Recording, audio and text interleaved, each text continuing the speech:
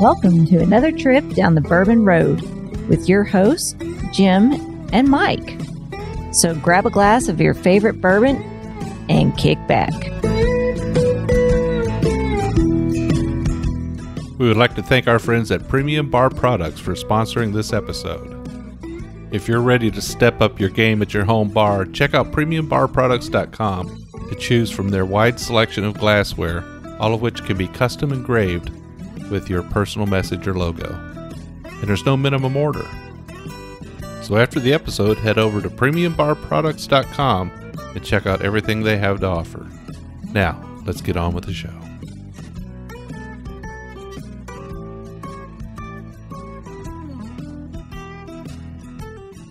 Hello, everybody. I'm Jim Shannon. I'm Mike Hyatt. And this is the Bourbon Road. And once again, we are at Jephthah Bend Farms. We're down in Mike's basement.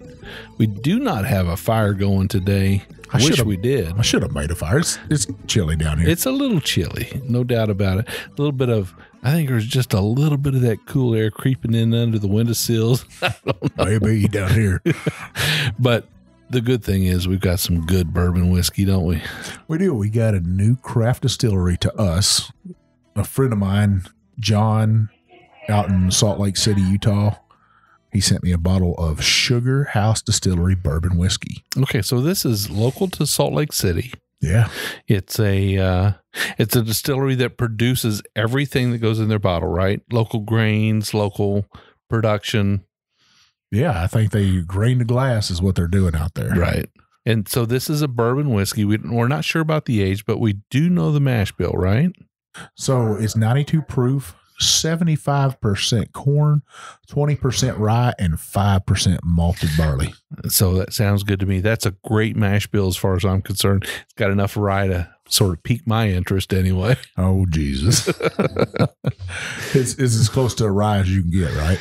Well, I mean, 70, that's a lot of corn. It is, but that would be considered a high rye here in That Kentucky. would be considered a high rye, no doubt about it. Now, we had a bourbon event the other night, and people were like, oh, Kentucky bourbon. But we had to correct them on that and say, bourbon can be made anywhere in the United States. Absolutely. Bourbon can be made in any of the 50 states of the United States. It cannot be made in Europe. It cannot be made in China. It cannot be made in South America. It has to be made in the U.S. of A. And that's why it's America's native spirit right there. That's right. But it doesn't have to be made in Kentucky. A lot of people think it does. Now, let's be honest, some of the best bourbon in the world is made in Kentucky. In fact, many of the greatest bourbons in the world are made in Kentucky. No doubt about that, right? It's been proven and over and over and over. But as these craft distilleries, they're inching their way up. They're learning a little bit. They're figuring stuff out, what makes it good in their state and their region and their climate. They're getting crafty. Yeah. So Salt Lake City, Utah. So what do we know about Salt Lake City, Utah? I don't know, the high west, the desert, right? Yeah. They mountain desert, I guess, out there, old volcanoes and stuff like that. The Winter Olympics were out there, so they got a little bit of snow. They got that snow runoff. They got some mountains out there. They got the salt flats. Not a lot of distilleries out in Salt Lake City, right? Well, there's a couple. You said high west, so you got high west out there. But no, I wouldn't say Utah is known for its liquor. Yeah. So we got Park City, Utah, right? Beautiful out there. Yeah, they're. I'd say this bottle, it's kind of that baker's bottle, not super fat and round, but it's not that traditional whiskey bottle. About a 3-inch neck on it. Nice black and white label. We kind of like that black and white. We do. Bourbon Road has an affinity towards the black and white labels. Yeah, I kind of, one of my favorite bands of all time is AC/DC, that Back in Black album. I guess today, if I told some young kids that, they'd be like, that's classic rock. I'm like, what are you talking about? It's not classic. That's rock and roll right there. So when you hear Sugar House, you think, okay, this is going to be sweet, right? Yeah. So I'm kind of looking forward to nosing this and tasting this, Mike. We both have a little bit in our glass. I'm looking at the bottle now, and I'm thinking medium to dark amber, right? It is. Yeah. We don't know the age of this one. We know the mash bill. So we know this is a bourbon whiskey produced in Salt Lake City, Utah, and it's got some pretty decent color to it. It's got a little bit over 70% corn in it, a little bit of rye, a lot of rye actually. I'm kind of looking forward to it. Let's nose this sucker. Let's do it. I'm getting a little bit of eraser on that. Are you? It could be all that rye in there to me. Yeah, so I'm getting a little bit of a sweet, spicy sweet nose on it. I get the spice in it. Yeah. Not a lot of floral on this one. Not a lot of fruit. I'm getting mostly caramel. Are you picking up that oak on there, though? Oh, yeah. Yeah, definitely getting a little bit of the oak. Kind of a new oak, though. And I think whenever I say dry eraser, I don't mean dry eraser. I think that dry eraser I'm getting is that newish oak I'm getting out of this. Yeah. And if I had to put a word on that, it would be that oak coming out of this. Not a whole lot of sugars on this, though. Yeah. Like you said. No, this does have a caramel note to it, a little bit of vanilla, but I would say that the spice is starting to come through a little bit for me. I get that 20% rye. I definitely see that 20% rye coming through on the nose. What kind of spice would you call that besides rye? Yeah, it's hard for me to say. I would say it's kind of a rye bread for me. Rye bread. Yeah. I could get that. What about pumpernickel? Is pumpernickel a different kind of spice? Yeah, pumpernickel's a rye, and it's a very dark rye. I don't know that this one quite leans towards pumpernickel for me, but this is a little bit more like Reuben. You know, that rye, that swirled rye you get on a Reuben. Yeah. Yeah. Now, Jim, I'll tell you, I tried to nose this too much, and a little bit of it went into my mustache. Yeah. And it leaked down onto my lip, and it's got some spice to it. It does. Well, I'm ready to taste this because this sounds to me like something that's right in my ballpark. I think we're both going to enjoy this. All right. So I say cheers. Let's try this sucker. Cheers.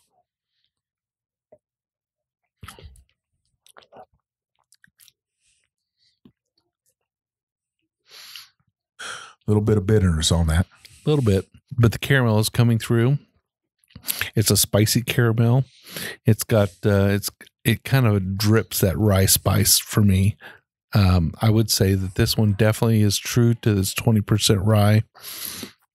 A little bit of that licorice note coming through. It's got some sweetness when it first hits your tongue, all the way back through your palate. That spice is not giving me as much Kentucky hug as I would traditionally think of a bourbon. Kind of missing that. You know, I'm not big into that anyways. I don't like to feel that burn too much because I like the sweet mash. But still, a nice sweet, you said licorice, and I think you hit it on the head with that. But I'm trying to think if that's really a black licorice, you know. Yeah, no, I wouldn't say this is like a strong black licorice. This is more of almost like a licorice Twizzler, you know, just a light licorice. I get a little bit of cherry in this, and that's where I was thinking was cherry Twizzlers. Twizzler, yeah, you know, I think that's probably where my mind went on Twizzler there, because I'm a huge fan of Twizzlers. Every Christmas, my wife gets me Twizzlers. I can guarantee you there will be Twizzlers in my stocking at Christmas time every year. Do you get the stringy ones or just a regular old traditional Twizzlers? No, the stringy ones. I mean, I definitely am a huge fan of that. Are they still chewy, or does it even make it to where it gets hard? Or are they gone like in a couple of days? No, they're gone. I mean, they probably don't last 2 weeks after Christmas. Yeah. Yeah. Well, I think this, to me, it has a medium finish. It's not very long. It's kind of light, but it's 92 proof. So I wouldn't expect it to have a very long finish on this. I still have that little bit of sweetness on there. The spice kind of just drizzles off though. Yeah.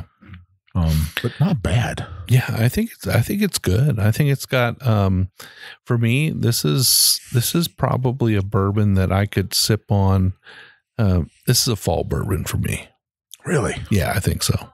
I would have said it's more of a spring and a summer bourbon to me because it's 92 proof and it's doesn't have that burn to it, where I could probably, as long as the bottle was cool not to where if it's sitting inside your house and you get your house at 68 degrees, it's cool enough to where I can sip on it and it doesn't give me that burn.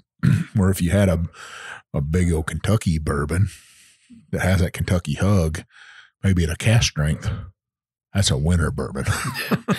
Yeah, no, we're not sure about the distribution on this bottle. We did a little bit of research before the show and we weren't able to really determine where all they're distributed. I do know you can get it in anywhere in Utah. John was able to get it there in, obviously he lives in Salt Lake City. And the John I'm talking about, I was telling you guys before, but I'll tell listeners about John. I went out hunting to Utah, right? And John's, I'd say he's all of 5'2", and I'm 6'3". John probably weighs 125 pounds. I'm pushing 300, and we pushing. Yeah, you're not quite there.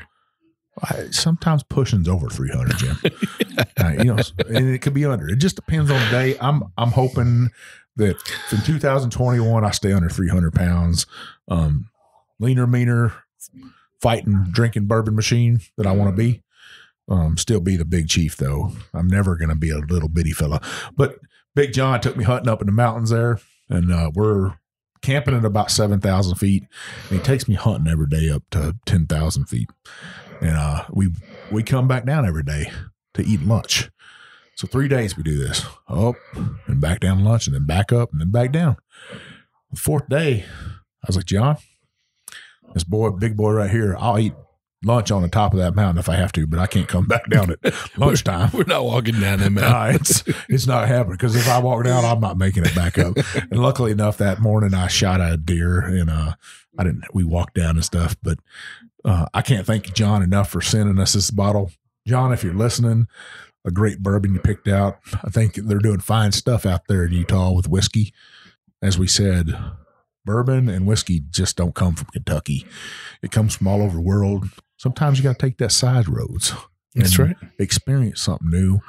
And I tell you, listeners, if you're not doing that, if you're stuck on one thing, one region, you are missing out on life, because there's a lot of whiskeys out there. And there's a little something special about this one, I think. It's a little bit different than what you might get elsewhere.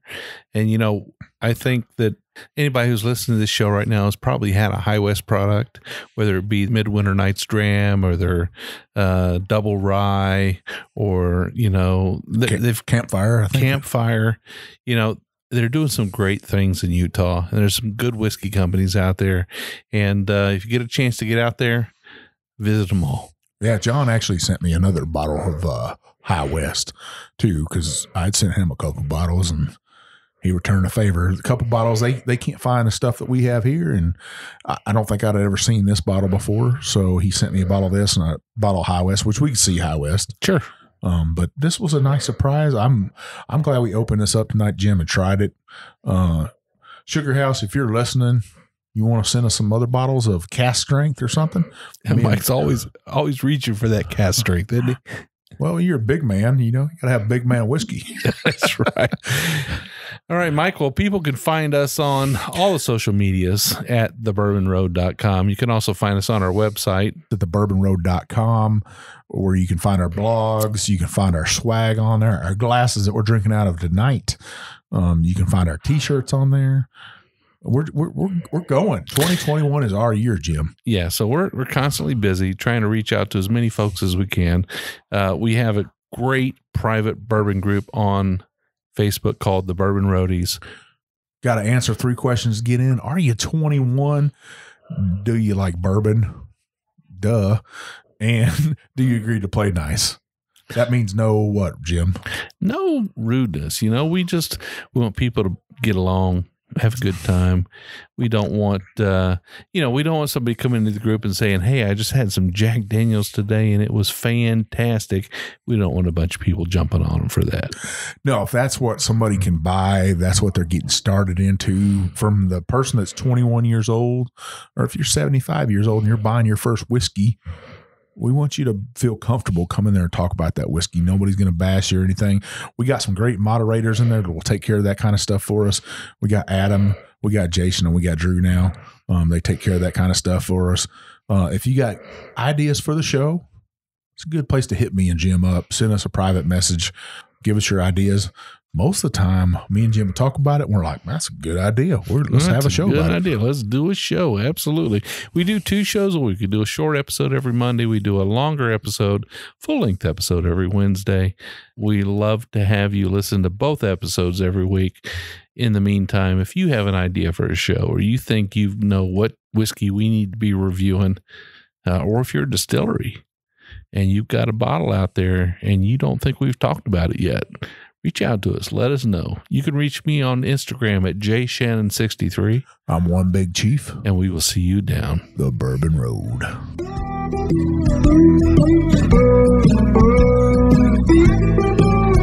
You know, you can't drink whiskey without glassware. And Mike and I are extremely pleased to have a sponsor like Premium Bar Products. Premium Bar Products offers direct-to-consumer the finest whiskey glasses, cocktail glasses, and bar tools with your own personal engraving. I mean, you can write anything you want on these glasses, anything from a company logo to a personal statement, and there are no minimum orders. Their direct consumer platform offers you the opportunity to purchase small quantities of your favorite glass shapes that enhance the pleasure of enjoyment and drinking a whiskey and make it all very positive. They offer the absolute finest trending and handmade glasses, as well as a comprehensive range of styles, and all of their items have been designed with purpose, practicality, and longevity in mind. So if you're a bourbon or whiskey group and you need custom logos, you need to reach out to Premium Bar Products. If you're an individual, you just want a few for your bar, to impress your friends, to give out as gifts, you need to call Premium Bar Products. They need to be your one and only source for custom glassware. I can tell you right now, the Bourbon Road, that's who we use. Janie and Carson and the team there at Premium Bar Products will take care of you. They'll treat you like family, and they'll take care of you with every order.